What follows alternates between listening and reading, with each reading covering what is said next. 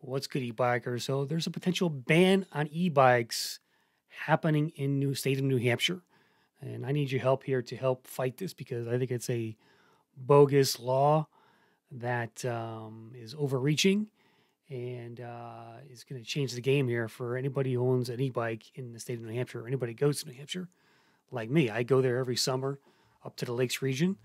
To my cousin's house, and I do the Northern Rail Trail. I do the trail in Franconia Notch, and this bill would prevent me from doing those rides.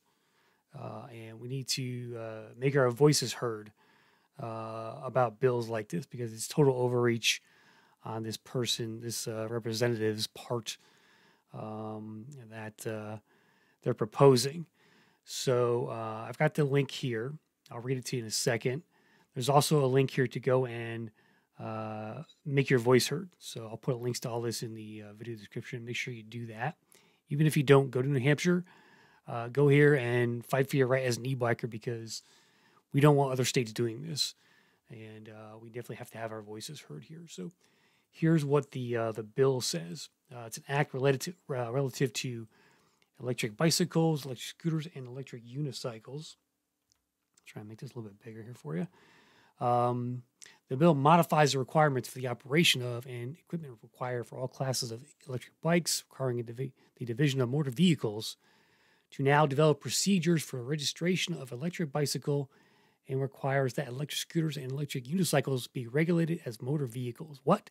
You're telling me a one wheel is going to have to be regulated as a motor vehicle? Give me a break here. Here is what the bill says. It's only a two-pager, essentially.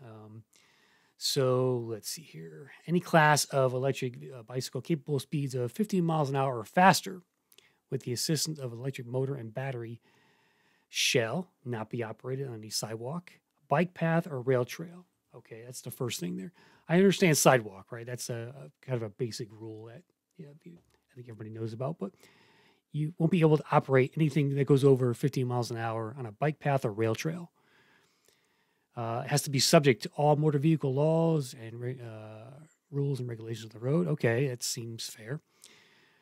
An electric bicycle or person operating an electric bicycle shall not be subject to the provision of this title relating to financial responsibility, certificates of title. So there's no fees associated with this, from what I understand. An electric bicycle is not a motor vehicle for these purposes. Okay. On and after January 1st, 2020, manufacturers and distributors of e-bikes shall apply a label that's permanently affixed. That's usually those little labels, class 2, class 1, 2, or 3 that have to appear on the e-bike. That's fine. You're not supposed to tamper with a modified electric bicycle so as to change the motor-powered speed or capability. Okay, well, that's an issue right there. Another as well. I mean, a lot of these bikes, you can go into the settings and make those changes. This is what they're putting in place here. They're trying to put in place are basically a lot of the laws that Europe has. And we don't want to be Europe here in terms of the e-bike community here. So we have to fight this. A e-bike shall comply with the equipment and manufacturing requirements for bicycles adopted by the U.S. Consumer Product Safety Commission. Okay, that's fine. It shall operate in a manner so that the electric motor is disengaged or ceases to function when the rider stops pedaling. That's basically what they all do. You can have to have a headlight, which illuminates 200 feet, a red tail light, which is visible 150 feet. Most e-bikes have that, not all. A speedometer, which displays the speed to the operator. Most e-bikes have that, not all.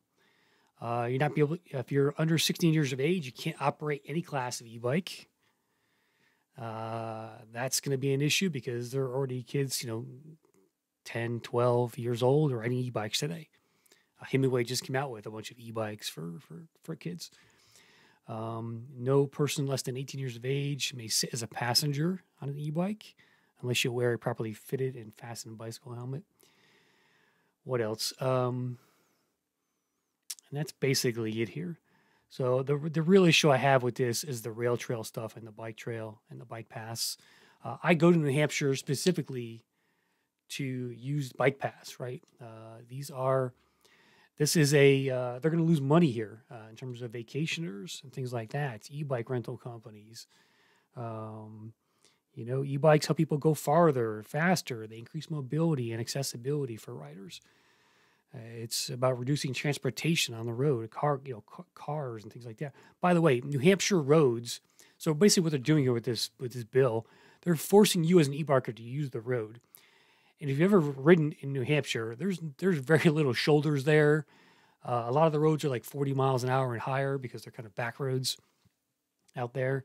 It's not safe riding on New Hampshire roads, which is why you should let them ride on bike paths and rail trails. I don't understand the rules here. These rules trying to ban e-bikes from rail trails. When I go to the Franconia Notch Trail, for example, there is a sign there at the beginning of the trail. It states any bicycles cannot go faster than 15 miles an hour. That's the only rule you need to have on bike paths. You just set a speed limit. It shouldn't matter what kind of e-bike you have or bike. You should obey the rules of the road. Be careful around pedestrians. Go 15 miles an hour or less on any kind of bike path like that. That's totally fine. I'm totally in agreement with that, and I do that today. I'm a very conscientious rider out there. But a law like this is going to basically, it's almost a blanket ban on e-bikes because every e-bike sold today is a Class 1 e-bike that goes 20 miles an hour. All right, there are very few e-bikes sold today that go 15 miles an hour as the top speed, like that Jetson Bolt Pro maybe, or some of those tiny little e-bikes that are junky and nobody really wants to buy. So they need to change this and allow e-bikes on rail trails and bike paths, and just set a speed limit on these paths. That is the best way to regulate any kind of e-biking out there. Just set a speed limit on these trails and make people obey just the regular rules of the road for any bike, any road bike, or any e-bike as well. That's what we got to do here, guys. So go make your voices heard. We need to stop this law. I guess it's being heard January 30th, according to this guy here. Please review the bill details, voice your own opinion. Yeah, so get on this form here. I'll put a link in the description again, and go make your voices heard, guys. We have to stop legislation like this. E-bikes need to be free, and particularly New Hampshire, live free or die. I mean, they want you to die on the roads because you can't use the rail trails. So thanks for watching, guys, and stay strong out there.